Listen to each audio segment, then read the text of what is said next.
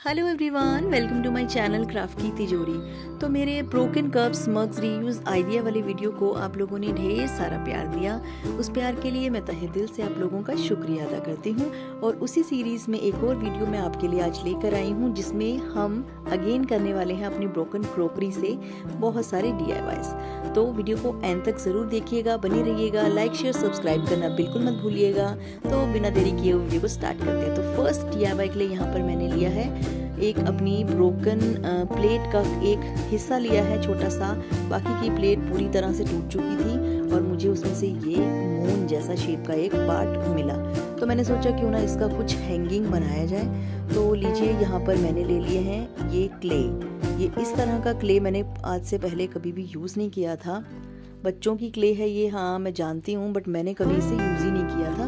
तो first time मैंने इसे यूज़ करने का डिसाइड किया। तो मैंने कहा चलो इस DIY में इसे यूज़ करते हैं। तो यहाँ पर सबसे पहले मैंने ब्राउन क्ले से स्टैम्प्स बना लिए हैं और ग्रीन कलर के क्ले से छोटे छोटे लीव्स इस तरह से बनाकर मैंने स्टिक कर लिए हैं। इसे मैंने फेविकॉल से स्टिक किया है, बहुत ईजीली ये उससे स्टिक हो गया। और इसी पैकेट में बहुत सारे क्ले के साथ साथ कुछ टूल्स भी दिए हुए थे, उन्हीं को यूज़ करके मैंने हल्की फुल्की सी कार्विंग की है। बहुत ज़्यादा डिटेलिंग्स मैंने ऐड नहीं किए हैं, बहुत ही सिंपल वे में मैंने इसे रेडी किया है। और इसी तरह से पॉपअप कलर मैंने यहाँ चूज़ कर लिया है येलो, और मैंने इससे फ्लावर्स बना लिए। देखिए, अब फ्लावर बनाना भी बहुत ईजी है। छोटे छोटे से मैंने यहाँ सर्कल्स बनाए हैं और उन्हीं को बस स्टिक करती गई हूँ मैं, और बहुत से प्यारे से हमारे फ्लावर्स बन गए। उसी के साथ मेरा एक ये पुराना DIY था जो मैंने वाइट सीमेंट से बनाया था। इसी के इस एक हिस्से को मैं यहाँ यूज़ कर रही हूँ और उसके डिज़ाइन को यहाँ क्ले से मैंने हाईलाइट किया है, और बाकी के सारे पार्ट को मैंने रीपेंट किया और स्ट्रॉन्ग कॉटन थ्रेड से इसे असेंबल करने के बाद लीजिए रेडी है आपका DIY वॉल हैंगिंग। तो इसे आप गार्डन में लगा सकते हैं एज अ गार्डन डेकोर, या फिर इसे आप अपने होम एंट्रेंस पर भी लगाएंगे तो बहुत ही ब्यूटीफुल सा ये लुक देता है। कैसा लगा आपको? अच्छा लगा हो तो लाइक शेयर सब्सक्राइब कर दीजिएगा और बेल आइकन को भी हिट कर दीजिएगा, ताकि इस तरह के वीडियोस के नोटिफिकेशंस आपको इजीली मिलते रहें। तो बढ़ते हैं अपने नेक्स्ट DIY की तरफ।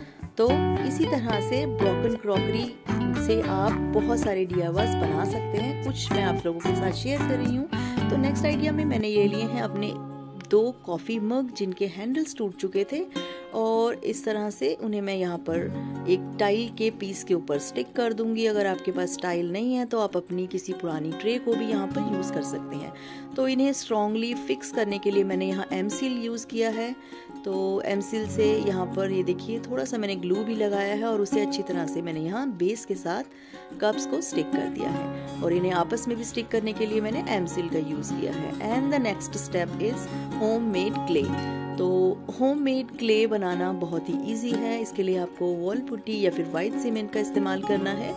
तो इसमें आप धीरे धीरे पानी को ऐड कीजिए, और जब ये देखिए कुछ इस तरह की कंसिस्टेंसी का आपका वाइट सीमेंट हो जाता है, तो उसे बस अपने हाथों में आपने थोड़ा सा वेजिटेबल ऑयल या फिर कोई सा भी ऑयल हाथों में लेकर इसे इस तरह से नीड करते जाना है। तो ये देखिए हमारा होममेड क्ले हो जाता है रेडी। तो इसी क्ले का यूज़ करके यहाँ पर मैं इसे कंप्लीट करूँगी। यहाँ पर मैं छोटे छोटे से लीव्स एंड फ्लावर्स बनाकर बीच के पोर्शन में यहाँ स्टिक करते जाऊँगी।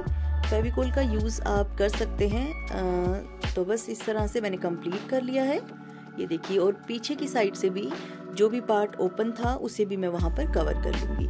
तो दैट्स इट। यहाँ पर हमारा construction of this DIY part complete होता है। उसके बाद नेक्स्ट पार्ट आता है पेंटिंग का। तो यहाँ पर आपको एक ट्विस्ट देखने को मिल गया है, क्योंकि ये फ्लावर्स जो हैं ये 3D फ्लावर्स हैं। ये मैंने अभी जो रिसेंट क्ले DIY के लिए यूज़ किया था उसी क्ले से 3D फ्लावर्स बनाकर इस पर स्टिक कर दिए हैं। मुझे वो क्ले से काम करना बहुत ही पसंद आया और मुझे इतना ऑब्सेशन हो रहा था, तो पता नहीं क्यों मैंने फिर से ये फ्लावर्स बनाए और इस पर स्टिक कर दिए। आपको कैसे लगे कमेंट करके ज़रूर बताना। उसके बाद मैंने इसे पेंट किया है। बहुत ही प्यारे कलर्स, पेस्टल कलर्स हैं फेविक्रिल के, मुझे बहुत ही पसंद आए ये कलर्स। तो ये देखिए कितने सुंदर लग रहे हैं ये यहाँ DIY में। तो ये तो DIY इतना ही मुझे बहुत प्रिटी लग रहा था। उसके बाद मैंने जब इसके ऊपर 3D आउटलाइनर से इस तरह से डिटेलिंग्स ऐड किए, तो ओ माय गॉड, इतना ब्यूटीफुल DIY ये बनकर मेरा रेडी हुआ है। आप लोगों को कैसा लग रहा है कमेंट करके ज़रूर बताइएगा। अगर आपको अच्छा लग रहा हो तो एक लाइक कर दीजिएगा।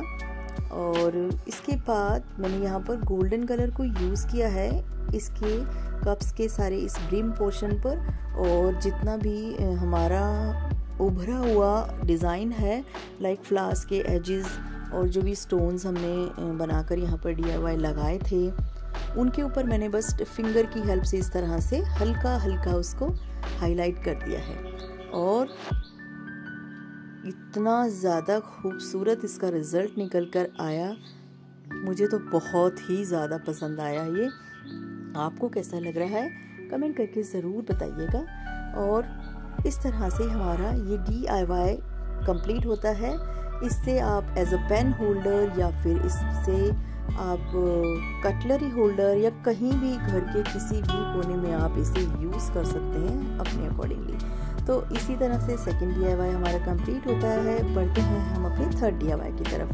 This is a very super easy DIY। इसके लिए हमने अगेन वाइट सीमेंट का यूज़ किया है। आप वॉल पुट्टी भी यहाँ पर इस्तेमाल कर सकते हैं। धीरे धीरे इसमें पानी ऐड कीजिए और एक रनिंग कंसिस्टेंसी का इस तरह से आपको एक पेस्ट रेडी करना है। देन इसके बाद आपको लेना है एक प्लास्टिक का कंटेनर या फिर आप कोई भी कंटेनर ले सकते हैं। एज अ मोल्ड इसे आप यूज़ करने वाले हैं, तो आपको ध्यान रखना है कि इसके अंदर आपको कोई भी एम्बॉस्ड डिज़ाइन नहीं होना चाहिए, एकदम प्लेन आपका मोल्ड होना चाहिए। तो उसके बाद हमने ग्रीसिंग करना है इसे। कोई भी ऑयल आप यूज़ कीजिए एक्सेप्ट मस्टर्ड ऑयल। देन उसके बाद सारा अपना पेस्ट इसके अंदर पॉर कर दीजिए। और मैं यहाँ पर उस छोटे से ग्लास को यूज़ कर रही हूँ जो एक साइड से ब्रोकन था, और इस तरह से मैंने पेंसिल को स्टिक कर दिया है उसके अंदर ताकि हम वहाँ से अपने इस DIY को हैंग कर सके। तो ये देखिए अच्छे से ड्राई हो गया है। ये मैंने ओवरनाइट इसे रखा था ड्राई होने के लिए, तो ये बहुत ही इजीली बाहर निकल कर आ गया है क्योंकि हमने इसे अपने मोल्ड को ऑयल से ग्रीस भी किया था। तो यहाँ पर ये बहुत ही सुंदर लग रहा था। उसके बाद बारी आती है नेक्स्ट इसे पेंट करने की। तो यहाँ पर सबसे पहले तो मैंने वाइट एक्रेलिक कलर यहाँ पर अप्लाई कर लिया है एज अ बेस कोट के लिए। उसके बाद कम्प्लीटली डिपेंड करता है आपकी चॉइस के ऊपर कि आप किस तरह के कलर में इसे पेंट करना चाहते हैं, क्या कलर इसे आपको देना है। सभी DIYs को वार्निश से सिक्योर करना बिल्कुल ना भूलें। So that's it for this video. सभी DIYs में से आपको कौन सा DIY पसंद आया है कमेंट सेक्शन में मुझे ज़रूर से बताइएगा। तो मिलते हैं नेक्स्ट वीडियो में, तब तक के लिए take care, bye bye and thank you for watching.